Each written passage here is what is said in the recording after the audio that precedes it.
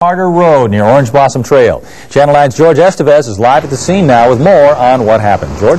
Bob, tonight work here at the Florida Rock Industries plant has stopped. Right now we're standing in front of one of those support cables you were just talking about. The fire department says it snapped under pressure and caused that tower to collapse.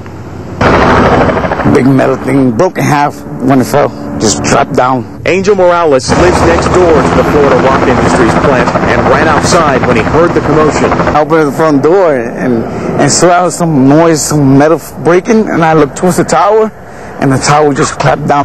Twisted metal is all that's left of a communications tower that once stood nearly 500 feet into the air.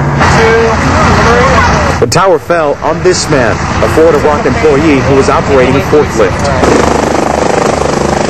A rescue helicopter took away the second victim, who was on the ground when the tower collapsed. He suffered a blow to the head. The fire department says the tower came down after a semi struck one of the guide wires.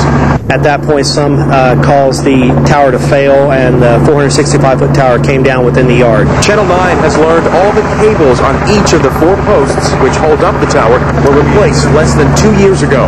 The collapse did break down radio communications for rural Metro, but a spokesperson says ambulance service was not interrupted, and they were up and running in less than 5 minutes. Meanwhile, back at the plant, work stopped Thursday night as employees focused on their 2 colleagues hurt in this accident. Right now, the victim that was flown out of here is at ORMC. We're told he left here in critical condition. As for the investigation into what happened here, that starts tomorrow. We're live in Orlando. George Estevez, Channel 9 Eyewitness News.